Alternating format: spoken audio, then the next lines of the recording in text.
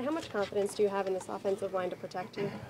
Yeah, I got great confidence in these guys. You know, they work the tail off, and they're prepared. They know they got a great test in front of them. Eagles defensive line, one of the better in the league. So, you know, but I got great confidence in them. They'll do their job. They'll you know, give us enough time to make the plays. Eli, you said yesterday that you expected there will be more sacks this year. Why is that?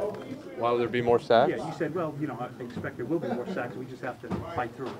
As in, there will be, yes. I'll get sacked again this year. That's what I mean. Not more. There will be at least another one. I will get sacked another time this year. That's what I meant. That's just part of football.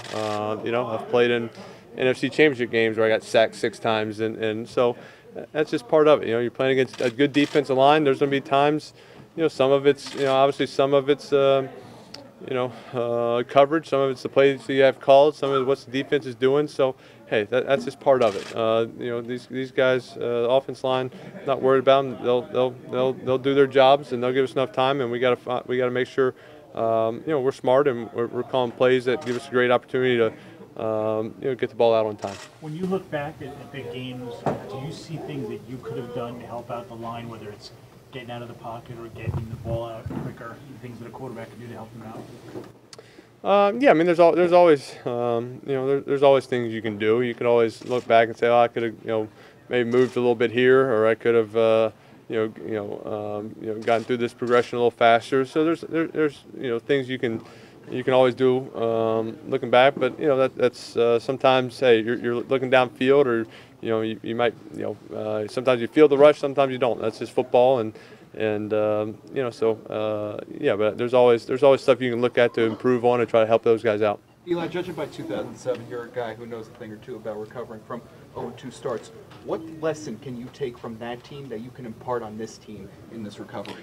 Well, I think you just gotta believe that you know, going through tough times will make you stronger. Will make you stronger as a team. So, but you got to get through them, and you know, that's kind of the situation we're in. You know, hey, there's always gonna be ups and downs of a season. We're kind of, you know, hopefully this is, you know, we kind of hit the rough patch, and we'll work ourselves out of it. But it's just gonna come, you know, through our hard work, our dedication, our commitment to fix things.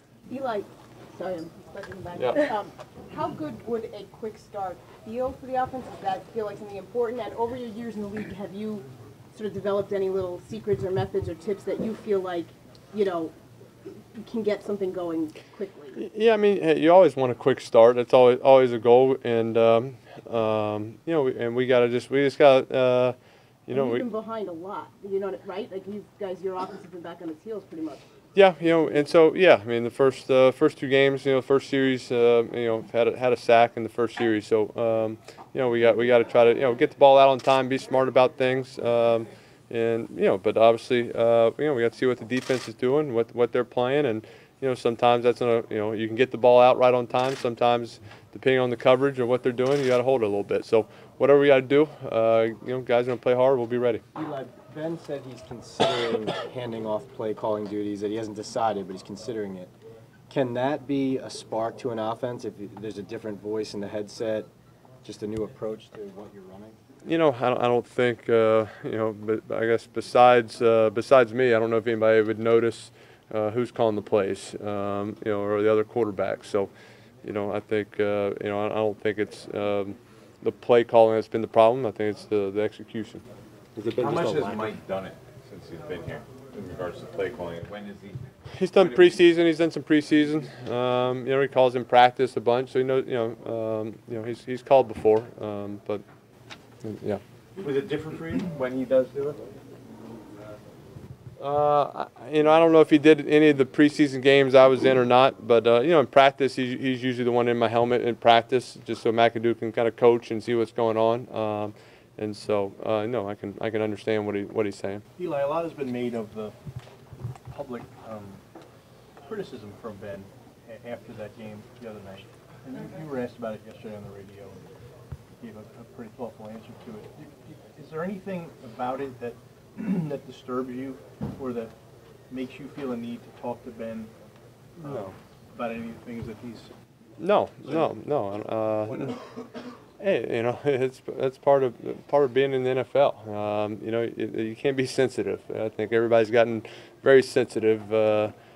Players and everybody. Just if someone says anything negative about you, or you did something wrong, that you got a problem. Coach McAnuga and I have a great relationship. I think he understands that.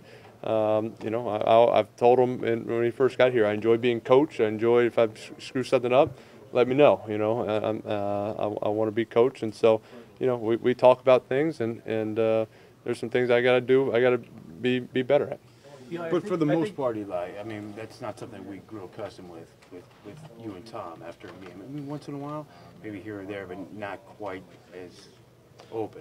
Well, I think he's talking about the interception and delayed gain. Those are the two plays. Those are on the quarterback, and those two are always will be. So that's just part of it. I don't think it's so much his criticism of you, but it seems like it's his resistance to criticize other players. Do you think he does that because he thinks you can take it, or? Well, he knows I can take it. He knows, hey, I've been. You've played 14 years in New York. You've been criticized, right? You can take it pretty much whatever they throw at you. So, again, Coach Mack and I are on the same page, and anything he says, whether it's to the media, whether it's to me, to the team, it's all for the better of the team, and I'm okay with it.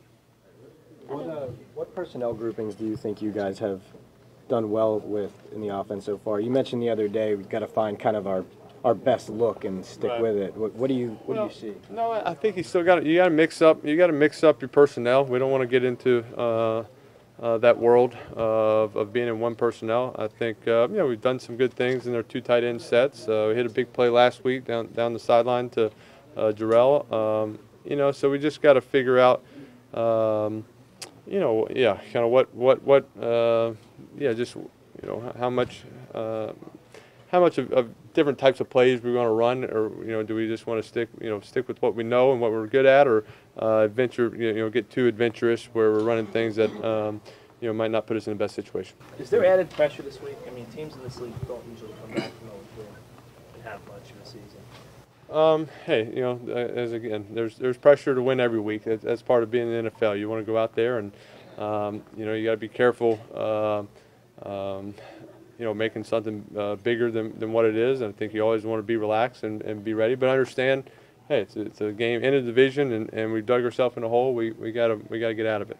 Been stuck in a lot of third and long situations. For you guys, how important is it moving forward to get chunks of yardage on first and second down, and especially on the ground where it's been tough to come by this year?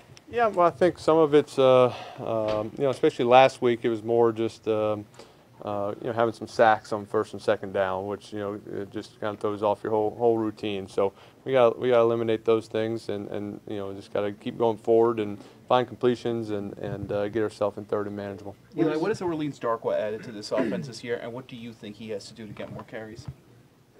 Orleans runs the ball well. He's had some catches, so I think he's done everything we asked him to do. He knows the offense. He knows what to do. So, again, I don't know what the coaches planned to how they rotate in those guys, but he's done a good job. When you look at their film of their front, of Eagles front, do you think, oh man, or do you think, all right, I know how we can kind of counteract what they do best? Yeah, I mean, I think you look at their front, but it's not just their front's very talented. They got some, they got 3 or 4 guys who can get to the quarterback and do a good job of whether getting there or just causing you to move, making problems in the pocket. So, but we got to, that's why we got to look at, see their coverages, see their tendencies, and find the best plays that will help us move the ball and get in good situations. Eli, if a play call doesn't call for extra help for a tackle, do you have the power at the line to change that? I mean, yes, I guess you could. So there's ways you can try to help out your tackles, and there's sometimes you can do it. Sometimes, depending on you know, what the defense is doing, you can't. If they're bringing certain pressures or they're bringing certain looks, so you know, and you also got to, you know, you got to get guys out in the route. So there's a combination of a lot of things that you know you can do. You just got to mix it up. You can't just do one thing over and over again. Obviously, you haven't had success, you know, offensively, a ton of success early in the season. How much do you think needs to be changed? Is it just tweaks, or do you think you need to try some new things completely, or what do you think is the best avenue 2 games into the season at this point? No, I think we just no, I think we just got to execute better. We got to just find ways to stay in good down and distance, stay in good rhythm, and you know, get a little confidence going in the offense. So I think you know, we've talked about some things we can do, and hopefully you know we can play better this week. Eli, the number of hits, it seems like you're getting hit harder this year. You know, that's something that you've always pointed to as part of your durability, is the ability to avoid those big hits.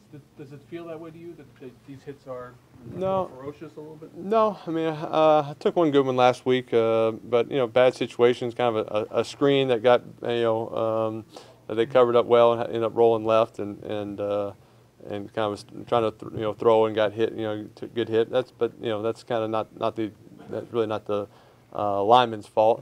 That's just you know, they played it well, and I kind of took a risk trying to you know, throw something else on a screen. So, but you know, I think that's just part of it. Hey, there's some weeks you can you'll go several weeks without taking big hits, and sometimes you'll get a bunch in a game. So it's just about hanging in there and being tough. Was that the one on Sterling's catch? Yeah. So the biggest hit was one pass he completed.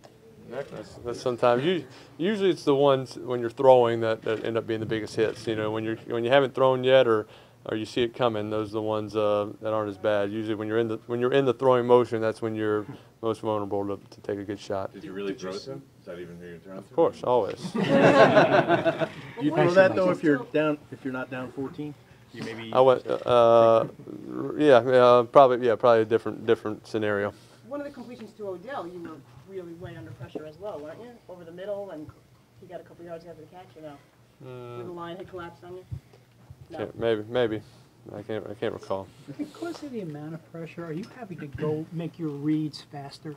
No, I don't think I've gotten. You know, you can't get too quick. You know, going through reads, it's a you know, throw off the timing of things. You got to get, you know, let your number one you know, route develop and go through progressions. So I think I've done a good job, you know, kind of hanging in there and going through the progressions.